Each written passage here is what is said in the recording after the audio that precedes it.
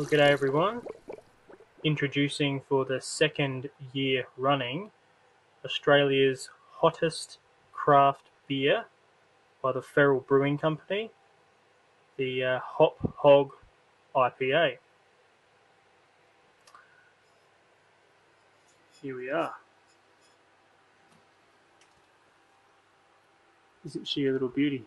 It's Hog IPA there. India Pale Ale. It's made in the Swan Valley. Not sure if you guys can get that. Basically, it says, get a good whiff of this Golden Feral Brewing Company beast that explodes with citrus flavors, hop aromas, rounded out with a solid malt backbone.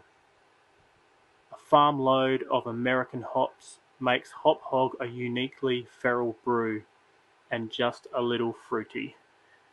It's 5.8. This is my first time at trying it, so as I like to say, let's give it a crack.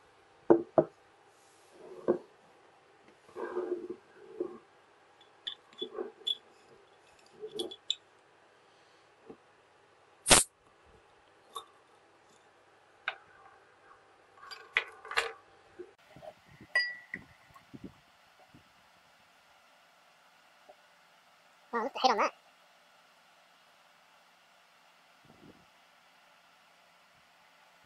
Wow.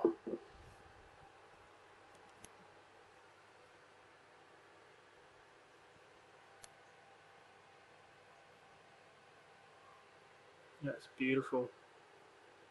Give it a smell, eh?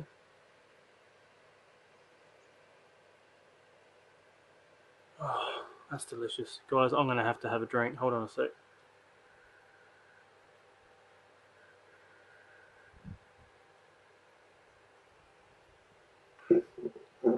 Wow. That is probably one of my favourite American style IPAs. There's a little bit of bitterness there, but it doesn't last long.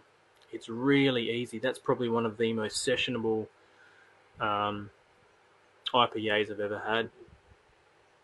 The hops, they just pop in your mouth. And I can taste almost like pine needles, you know. There's definitely Citra in that.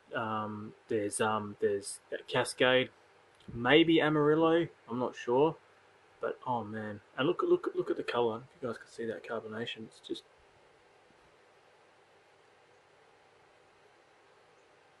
You know, one of the things I like about IPAs is similar to why I like garlic, and that reason is that every time you pass a little bit of a gas through your gullet and have a bit of a burp, it's like you get to enjoy it all over again. I love it. Man, I'm no beer connoisseur, but this is fantastic. So this is second year in a row. Australian craft beer has come a long way, and there are so many craft breweries out at the moment.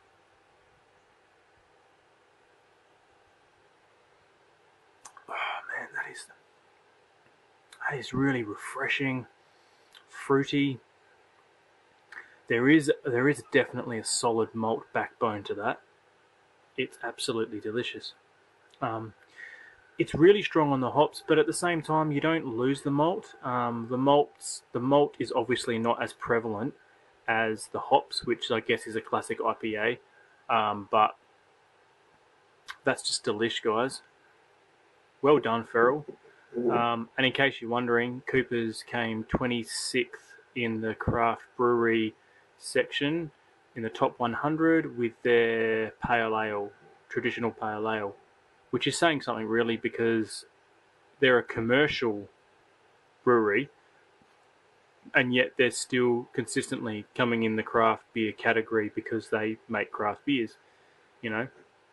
And with all the different breweries out there in Australia, like the craft breweries, the smaller breweries, for Coopers to still come in there with the locals voting them in, I think that's fantastic. Anyway, well done, Ferrell. This is absolutely brilliant. If any of you guys can have a crack at this, have a crack at it. It's a classic American pale ale, but it's it's slightly different. That's all I can say. But it's really refreshing, and it's probably more sessionable than some other IPAs that I've had. It's just a nice beer to have, guys. It's a beautiful beer. Well done, Ferrell. And well done, Australia. Craft beers. Cheers.